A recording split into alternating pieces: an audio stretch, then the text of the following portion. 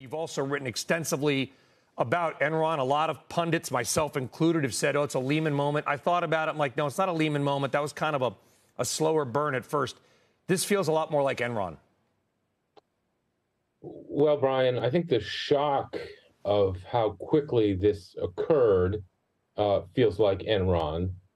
There's a difference, though, and of course, the liabilities could be in excess of Enron, as you pointed out, and almost on a par with the Lehman Brothers bankruptcy. In some ways, though, it reminds me of the Bear Stearns bankruptcy and how quickly that disappeared in about a week. This was about the same time frame. The difference that I would note with regard to Lehman, with Bear, and even Enron is, those were real companies, okay? Those were, U.S. domestically based companies with reputations that in some cases with Lehman Brothers went back 150 years. Bear Stearns had been around for 85 years. Thousands of employees. Thousands of employees. SEC filings, Brian. I mean, FTX. What's that? What's an SEC filing, Bill? Right, exactly. Among friends, what's an SEC filing? I think the Wall Street Journal made a very good point in its editorial this morning about the Fed's responsibility of this. If the Fed had not had 13 years of zero interest rate policies, people wouldn't be looking around the world for, easy get-rich-quick schemes. And I think that's what Bitcoin has become, unfortunately. It's a very interesting idea and a very interesting technology, but really it was based on a greater fool theory. And I think all of crypto has been based on that. And I think that's probably maybe something that's going to save this from being too contagious. Because really, I mean, what did crypto do? What is it?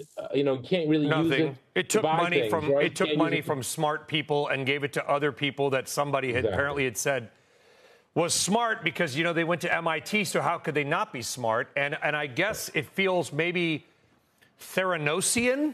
Is that a term, Elizabeth Holmes? And we don't want to presume any liability or guilt here, but we do know there's a bankruptcy filing and everything. But I think if you look into Theranos, what Holmes was very... Theranosian. Yeah. I've coined that. You can hashtag it. Yeah. Was that she was very good at putting really respected people on her board, right? That if you sort of, questioned certain things about the business, there was cover there. I think we're finding out that Bankman-Fried, whatever ends up happening, the FTX board had a former CFTC commissioner on it. He was a huge political donor. There were a lot of connections. You met Sam Bankman-Fried. You did a documentary on him. In your mind, Bill, is he some genius who just screwed up? Or is there something maybe more nefarious or socio-something about it? Well, of course, that's the potentially $64 billion question right now. I mean, he's young, right, Brian? He's just turned 30. He was supposedly the wealthiest person under 30 last December when I interviewed him. He was 29. He's sort of has this naivete about him, but also, MIT graduate, as you pointed out. Both his parents are Stanford law professors. Clearly, was a Jane Street Capital trader. Obviously, quote unquote, brilliant, right? Did he do this knowingly? I mean, that's something that the Justice Department is going to have to get to the bottom of.